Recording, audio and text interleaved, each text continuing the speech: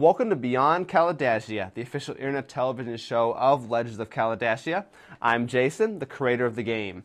In just a few moments, we'll show you a few quick hobby projects and how to make the tokens that come with the Rise of the Surikari battle kit easier to use. But first, we have a few quick news items. Yukon 2010 is over, and the invasion of Minix 4 is well under its way. The Surikari forces won the scenario and managed to blast their way through the Eragul defenders to begin their attack on the surface of the planet. And that brings me to the second news item, which is that the second half of the battle for Minix 4 will be fought at WinterCon 2010 on the campus of Oak University in Rochester Hills, Michigan. This gaming convention runs from December 3rd to December 4th, and of course Kalidasia Media Productions will have a table set up for the entirety of the convention to sell the various Legends of Kalidasia products. And then the final big battle will be fought on December 4th at 7 p.m. And more information about this battle will be coming next week. Rise of the Surikari Complete Battle Kit is now on sale for $15. It's 25% off the normal retail price of this starter set. And of course, you can purchase it by going to Kalidasia.com or pick a copy of it up at WinterCon 2010. The final news story, we're talking about the Rise of the Surikari Warship figure line. We have pricing information as well as release dates available at this time. There will be two box sets, one for the Eragul, one for the Surikari, and each one will contain 6 figures. 1 battlecruiser, 2 destroyers, and 3 frigates, as well as the associated acrylic flight stands for each of those figures. The figures themselves are either resin or pewter, depending on the particular model, and each box set will retail for $45. They'll be available for sale to the general public on December 6, 2010, but of course, if you're going to WinterCon 2010, you'll have first shot to purchase them there. Also available at the time will be a selection of individual figures that you can purchase as well.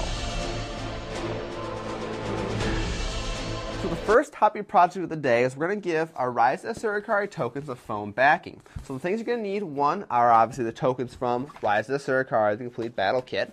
Some type of foam here. I'm using the Creatology branded foam that you can purchase at Michael's Craft Stores. This is 1/8 inch thick, and of course it's solid black.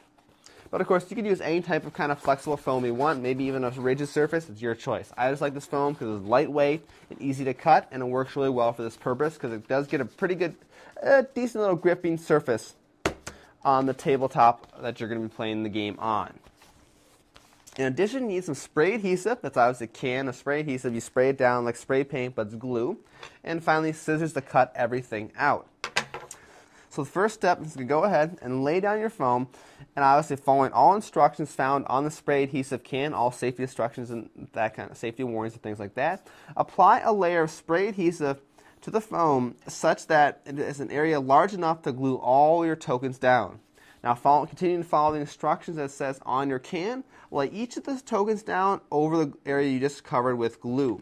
The reason I say it's very important to follow instructions, for example, the spray adhesive I used requires you to let it stand for 45 seconds to a minute before you actually apply the tokens down to the surface of the foam. Just kind of let the glue sit for a little bit in order to ensure a proper bond.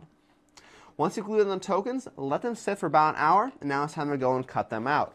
And the beauty of using this foam is basically that you can cut it with scissors. So using a pair of scissors, cut out each of the foam or each of the tokens you just glued down, and you'll be ready to go and play with your new foam-backed Legends of Kalidasia Rise of the Surikari tokens. So the next hobby project is to make some cooler looking asteroid tokens, what I've got sitting in my hand right here.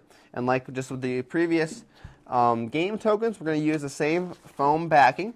So this time what we're going to do is we're going to start by obviously using the spray adhesive and cover an area of the foam equal to the size of basically the token card from Rise of the Surikari, that is the asteroid card. Glue the card down and let that sit for about an hour. Then go out and cut out the card itself, as I did already, and then using some type of glue, say Elmer's glue or hot glue, either one works just as well, glue down a single lava rock to the top of the asteroid token to give you the effect that there's a 3D asteroid on top. Now, I use lava rocks for a couple of reasons. First of all, lava rocks are a type of landscaping rock. You can buy a large bag, say at a big box home improvement store, for probably pretty cheap, like $3 or $4. And the reason you use these rocks is, one, they're dirt cheap. Like I said, $3 or $4 gets you a lot of rocks.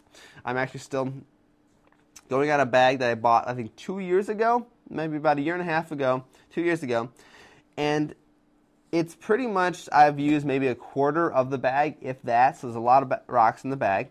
And also, they're very light. They're not heavy rocks, it makes them very easy to carry around, and less chance of kind of breaking and kind of breaking other stuff because they are fairly light type of rock, because they're very porous. You'll also notice they're very dusty as well. Now granted, real asteroids are nothing like lava rocks, and they're a bunch of different materials, but regardless, it's a very simple way to actually go ahead and give a bit of 3D terrain to ledges of Kalidasia.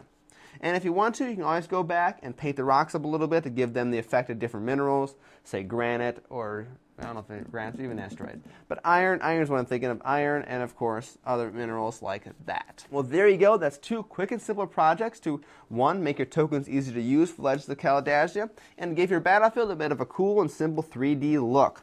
So for more information on the game, or to purchase a copy, or of course to sign up for our email mailing list, head over to Kalidasia.com. That's Kalidasia.com. Once again, I'm Jason, the creator of the game. Thanks for watching.